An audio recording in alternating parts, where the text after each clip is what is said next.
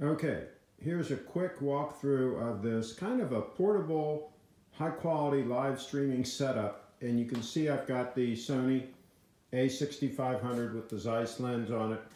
I've got a Rotolight Neo here for fill light. It's not turned on right now. And then here's the laptop. And the way we have all this hooked up, first of all, we have a Cat5 cable going in through an adapter there so that the internet connection is wired to the router.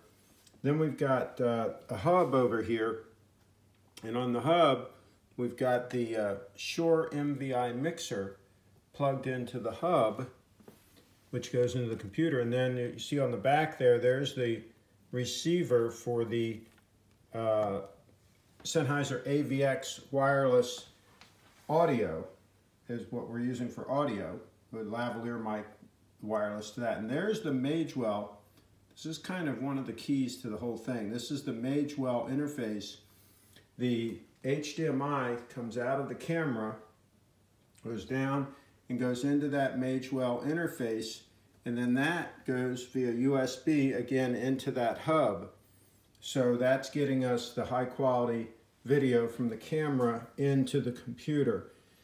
And so the result is you can do a Google Hangout or just about anything that requires a higher quality video feed than you would normally get with the built-in webcam. And you're going to get really good audio as well, because we're using that Shure MVi mixer. And you can plug any XLR mic into that. In this setup, I'm using the Sennheiser AVX wireless system, but you could use any kind of an XLR mic. So that's a quick run through, and of course this could be set up anywhere. This camera could have any kind of lens on it you want. It could have a macro lens on it if you were showing a close-up of a watch or something like that. So it could be whatever you want to input via that HDMI. So hope this helps.